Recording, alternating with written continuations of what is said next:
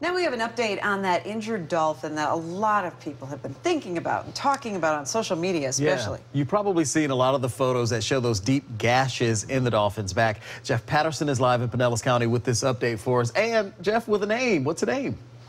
Yeah, good evening, Rod. It turns out the dolphin does have a name. You know, they have some experience dealing with injured dolphin at the Clearwater Marine Aquarium.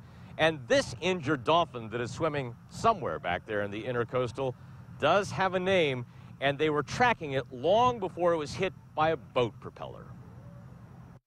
Well, you know, from our assessment so far, she seems to be doing well. After photos began surfacing of deep gashes in the back of this dolphin, we went out on a dolphin cruise out of Johns Pass and found it for ourselves.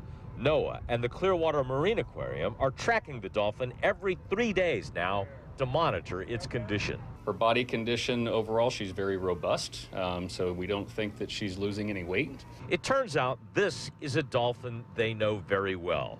Her name is Babyface. She's showing small signs, but signs of improvement. And, you know, ultimately we monitor that by her behavior and how she's doing out there. Is she, you know, showing signs of foraging? How she's swimming overall. Dolphin trackers keep tabs on a number of dolphin in the wild throughout the Bay Area.